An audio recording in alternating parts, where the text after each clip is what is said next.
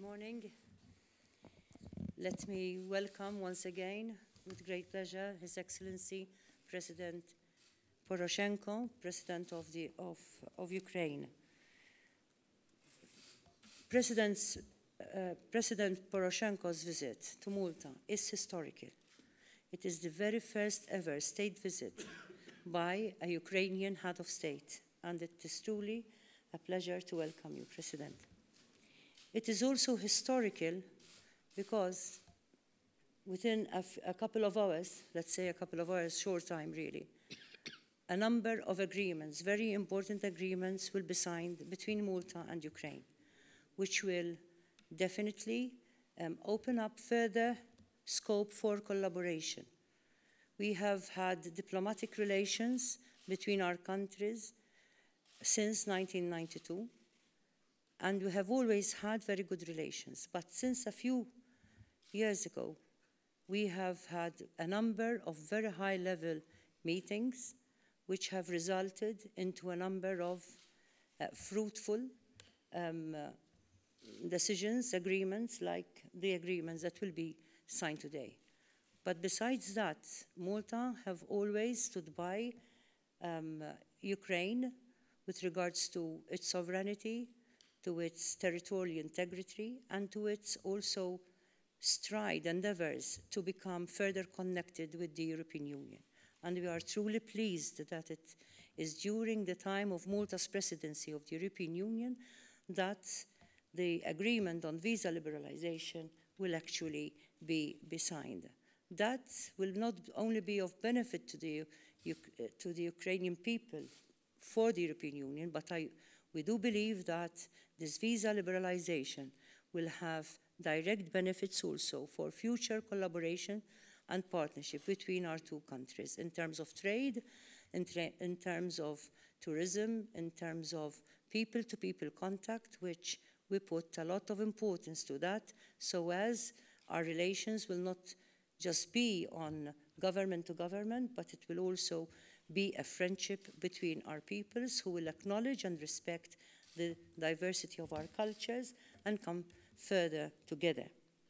We have spoken, President Poroshenko and myself, about the possibility of also bringing further our business communities in greater contact, because there are a lot of business possibilities between our countries in terms of even the infrastructure, national infrastructural projects that are happening in Malta, and also the private and infrastructural projects that are being contemplated for the near future with regards to the high quality steel that Ukraine has, and also with regards to Malta's transshipment hub, where we consider each other as hubs to markets, Ukrainian on one side, Ukraine on one side, to that part of eastern part of Europe, and Malta, being very near to the African continent, can also be a gateway to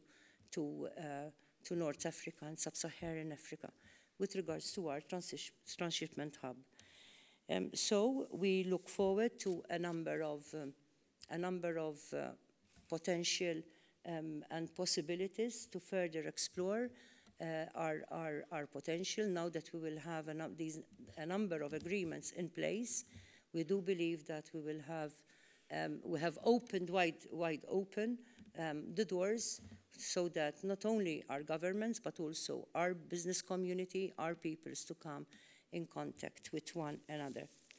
Your Excellency, Malta will continue to support Ukraine in its drive to better connect with the European Union, and also with regards to Ukraine's sovereignty and territorial integrity.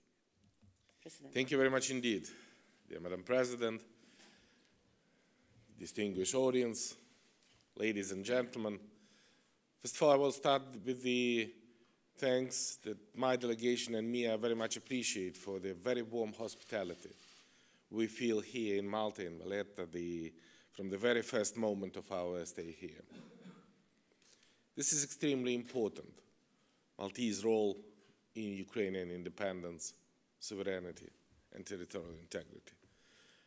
I want to remind that this was Maltese Minister of Foreign Affairs, at that time Chairman of the General Assembly of United Nations, on the 24th of August, year 1991, first welcomed the Ukrainian independence.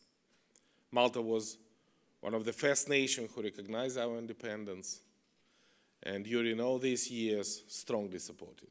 We very much appreciate that. Second, I think that Maltese presidency in the European Union was extremely efficient for Ukraine.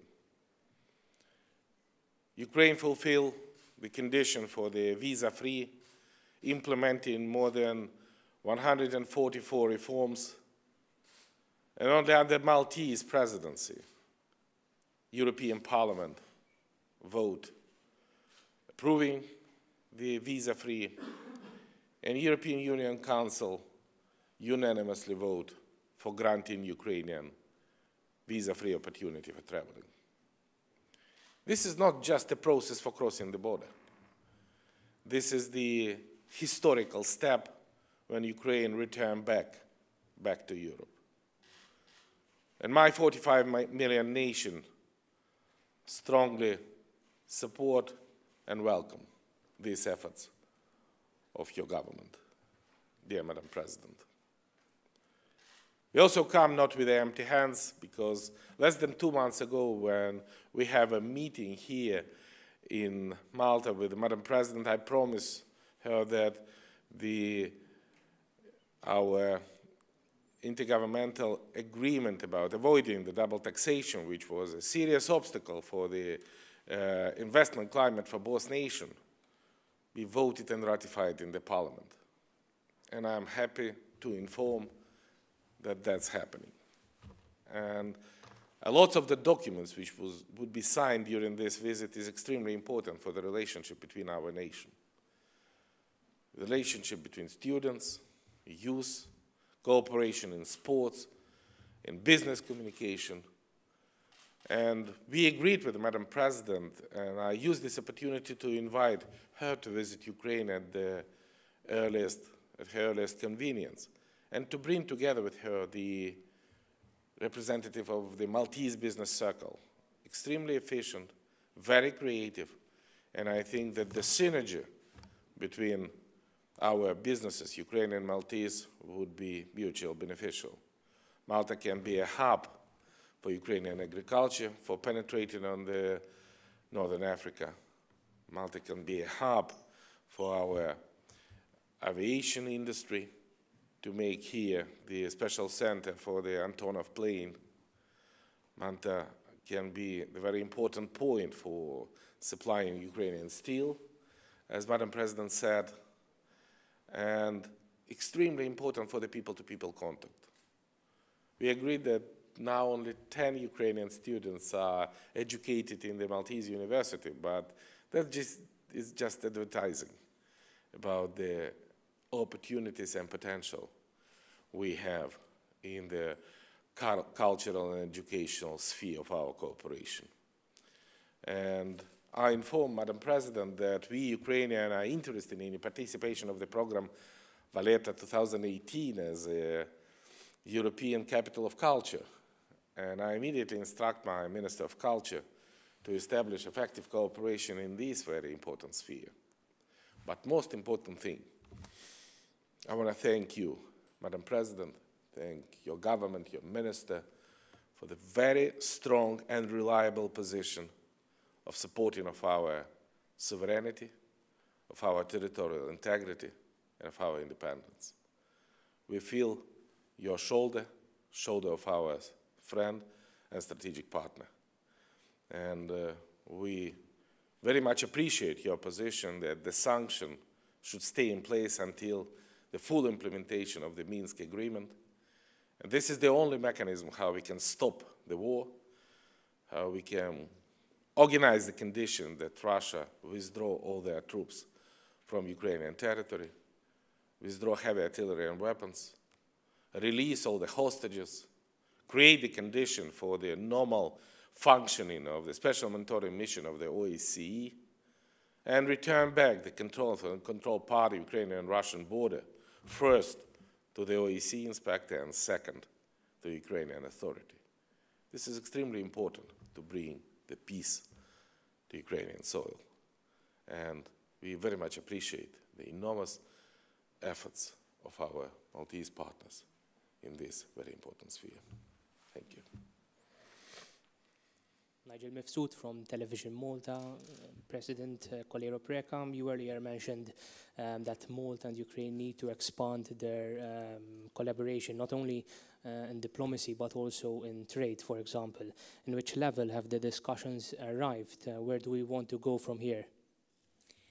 Well, the signing of the agreements today will open doors wide open for the exploration of all potential between our two countries.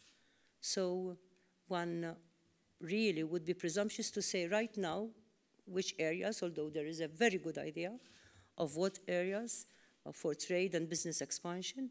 But I think now that we will have the agreements in place for bilateral consultation, in particular, now that we have also the double taxation agreement, that is also like a visa-free situation for businesses, I think we will have to let our technical people to work so that we can definitely explore all potential possible between our two countries.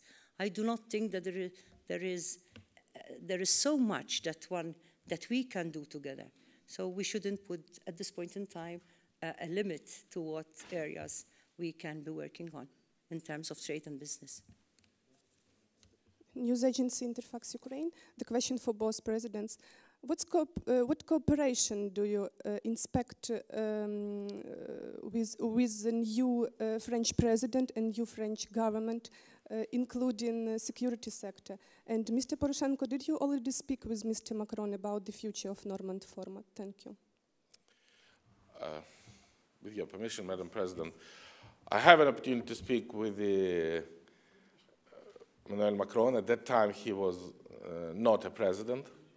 I think that the voting for the President Macron is the very effective demonstration about the responsible choice of the French people.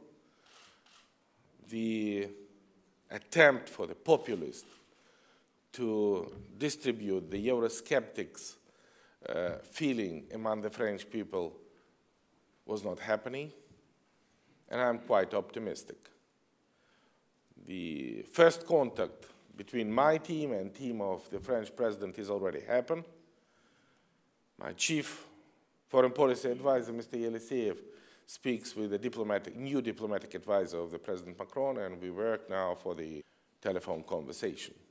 But the first signal we received from Paris, from Berlin, is quite promising that the functioning of the Normandy format will remain in place, and this is a vitally important for Ukraine question of peace, question of the implementation of the Minsk agreement is in the reliable hands.